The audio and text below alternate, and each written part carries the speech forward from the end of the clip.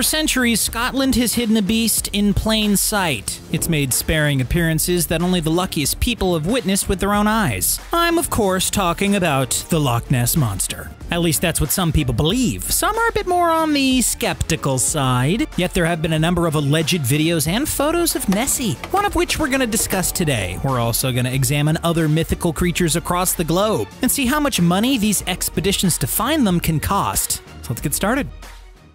The first mention of the legendary beast was in the book Life of Saint Columba by Adomnan. The book talks about the events that happened in the year 565, nearly 1,500 years ago. That's how long we've been contemplating Nessie's existence. The book was published around 100 years after the events described. As such, some have questioned how accurate Adomnan's story is since so much time has passed. The book states that Saint Columba was an Irish priest who was visiting the River Ness, which was near the modern Scottish city Inverness. Whilst there, he came across a man burying a body on its bank. Intrigued, Columba went and spoke to the strange man. The man told the priest that his friend, the person he was burying, was swimming in the river. The friend was dragged underwater by some kind of massive creature. The man tried to save him whilst on a boat, but he was unable to get there in time. Columba was concerned about the beast, so he examined the river himself. Columba sent out one of his followers into the river to swim as bait for the beast. The beast rapidly approached the frightening swimmer. However, Columba made the sign of the cross with his hands and told the beast to come no further. It worked. Nessie was banished and departed into the river's depths once more. The most famous image of the monster came in 1934. Since then, it's been used as a key argument for the existence of the Loch Ness Monster. Robert Kenneth Wilson, a surgeon from London who was visiting the area, took what is known as the surgeon's photograph, as when it was first released, Wilson wanted to remain anonymous. This iconic photo is black and white. It shows what looks like a long neck of Nessie popping out of the water. It's become an image of legend, with many believers seeing this as proof. However, the image has come under a lot of accusations that, it might be a hoax, with one story going into detail on how the photo was created as a practical joke. A group of people used a toy submarine and a model to give the impression it was Nessie's head poking out of the water. But others believe this photograph is authentic. One of the biggest projects on Loch Ness was Operation Deep Scan in 1987. There, the scientists used a massive amount of sonar equipment and 24 boats to search the entire Loch Ness for the elusive beast. The sonar picked up 3 unusual contacts in the water. It seemed like the objects were large, yet what they were exactly is unknown. However, it's speculated that they were made by either seals or a large family of salmon. The cost of the vast equipment used was valued at £1 million at the time of 1987, or $1.25 million. With inflation, that would be £2.8 million or $3.5 million today. Another massive expedition was taken in 2003 by the BBC. They recorded the event in a documentary called Searching for the Loch Ness Monster. The BBC used 600 separate sonar beams and satellite navigation technology to map the whole of the loch. Besides from finding a marooned buoy in the loch's waters, there were no signs of Nessie. As a result, the researchers involved claim Nessie doesn't exist. Hugh Mackay, one of the researchers involved in the project, stated in the aftermath, "There was an anticipation that we would come up with a large sonar anomaly that could have been the monster, but it wasn't to be."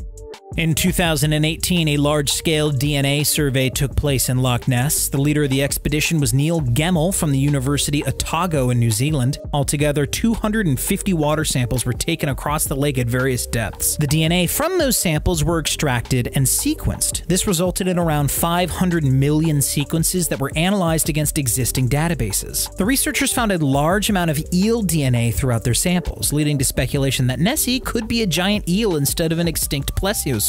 As Gemmell was setting up the expedition in 2017, he stated to the media that the cost of the project is likely to be around £100,000, which is around $125,000. After the results had been published, the University of Otago sent 2 communications staff to work with Gemmell. After all, many of the world's media were interested in the discovery. The university spent $9,000 New Zealand dollars to send the 2 staff for a few days, which is nearly 5,900 American dollars.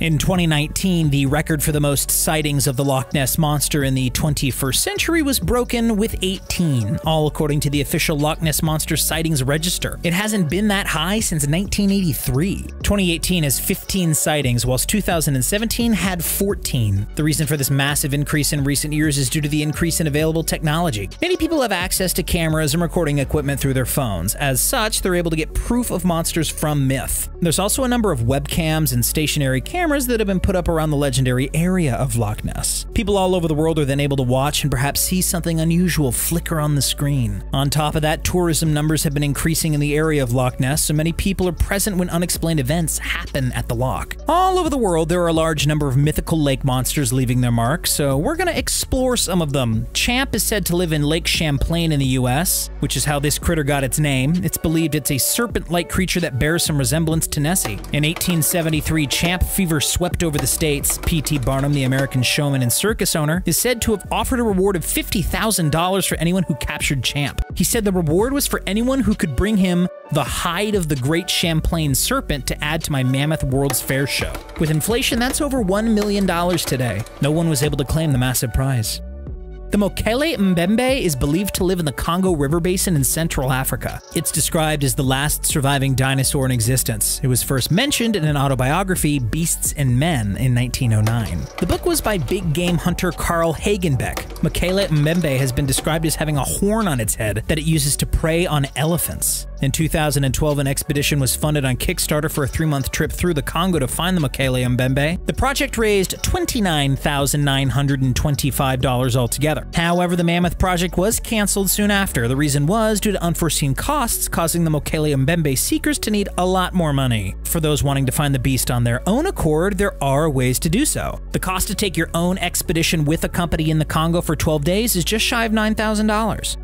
Ogopogo is believed to live in the Okanagan Lake in British Columbia, Canada. It's a large serpent-like creature that also seems to look like mythical dragons. It also has multiple humps across its long body. In 2000, a resident of British Columbia, John Singleton, put out a massive reward for Ogopogo. For any proof that the creature exists, he would pay out 2 million Canadian dollars. That's around 1.47 American. Singleton also took out an insurance policy just in case someone actually found proof. The cost of the policy was around 30,000 Canadian dollars. However, later he stated the reward was all in the name of marketing, as he wanted to drive tourism towards the area.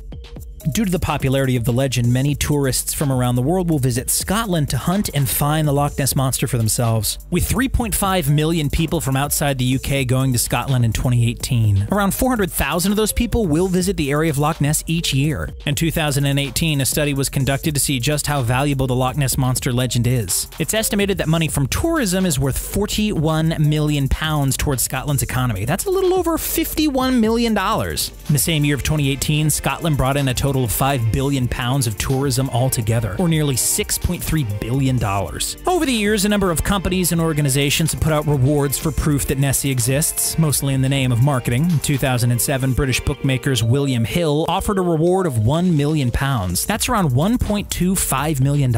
However, there was a catch. The proof had to be good enough to convince the experts at the London Natural History Museum. You see, in 2018, as part of the marketing for the video game Monster Hunter World, video game company Capcom offered a reward for proof of any mythical monster mentioned on their list, which included Nessie, Bigfoot, Chupacabra, and many more. Cryptozoologist John Downs was even brought in to help look through any potential evidence sent in. The reward was for £50,000 or $63,000 for any clear and comprehensive evidence.